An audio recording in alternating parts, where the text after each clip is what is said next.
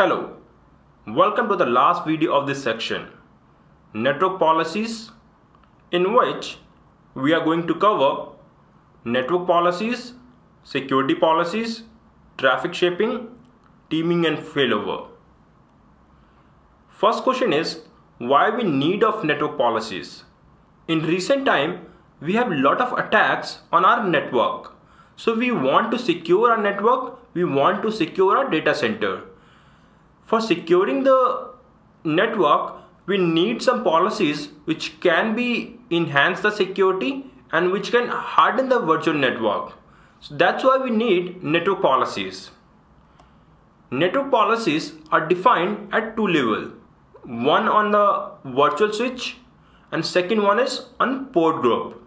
If you are applying network policy at standard switch, it propagated to all standard port groups on that particular switch.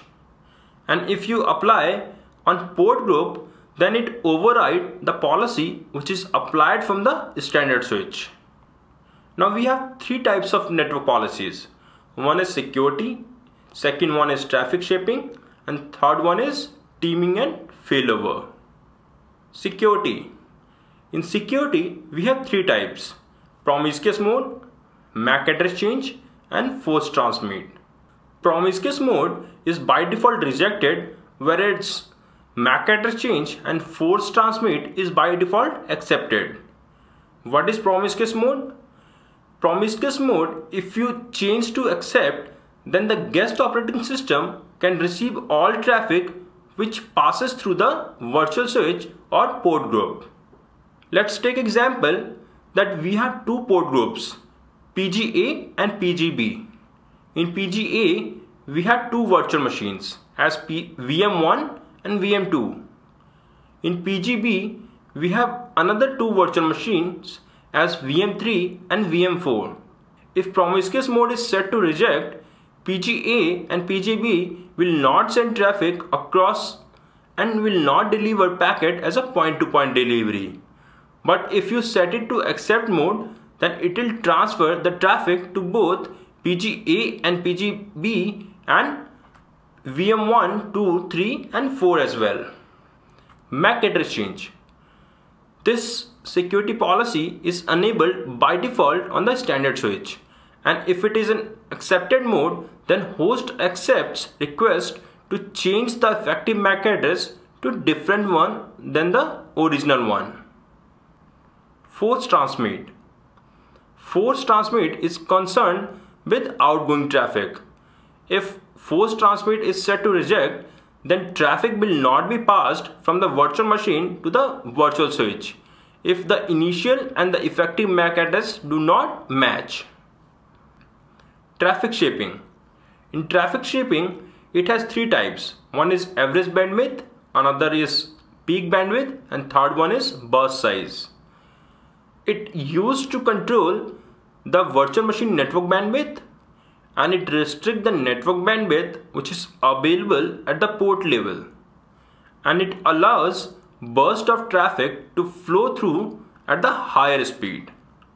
And ESXi shapes outbound network traffic on a standard switch and inbound and outbound traffic on distributed switch. And traffic shaping is disabled by default on the standard switch. Here we have example.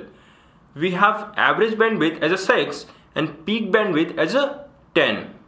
And we have burst bandwidth which is showing as 9. Average bandwidth is specified in kbps, peak bandwidth is specified in kbps, and burst size is specified in kb. Teaming and failover.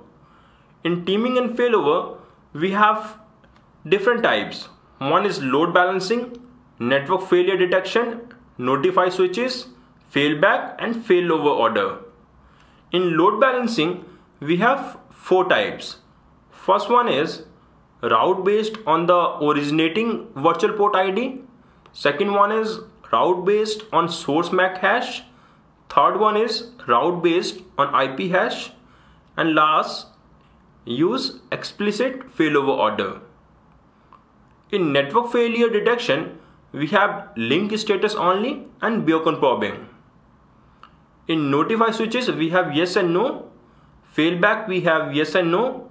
And in failover order, we have three types. One is active adapters, standby adapters, and unused adapters.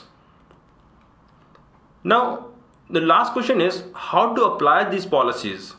To apply those policies, we have to log into the vCenter server using the web client, and you have to click on the host and go to the networking under the configuration tab, select virtual switch and click on the pencil icon to add it, and there you'll get these options and you can apply according to your requirement. And that's all from the networking session. In next section we are going to cover virtual storage. Thank you. Stay tuned.